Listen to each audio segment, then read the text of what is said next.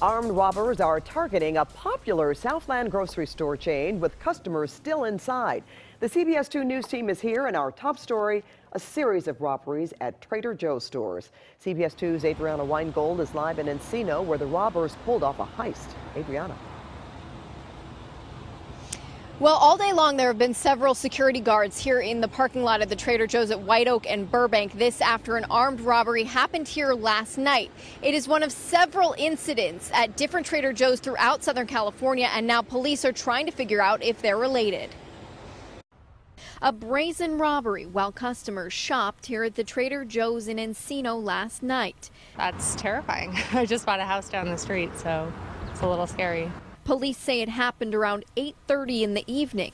The LA Times is reporting as many as 4 suspects went into the store. One watched the door while the others demanded cash from the manager. Trader Joe's wouldn't comment on the robbery. They sent us this statement that says in part, "We trust our customers and do not conduct surveillance on them.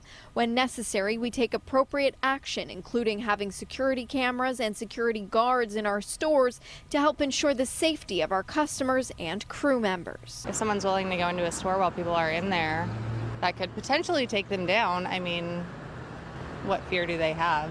This is one of several robberies at Trader Joe's throughout the Southland in recent months. Long Beach police say the Trader Joe's on Bellflower Boulevard was hit twice in 2 weeks. In those incidents, a lone suspect went into the store and pulled a gun on a store employee and demanded cash. Police say they have security video of those robberies, but they're not releasing it to the public. Still, the details are frightening for Tori Gardner. She lives just a couple doors down from the Encino store. Like I said, I don't drive, so I commute. I'm close by, but that just means that anybody can lurk out from anywhere. That's scary. The robberies in Long Beach and Encino all happened in the evening, but police aren't saying if they're related. And if you have any information about these robberies, police want to hear from you. Back to you.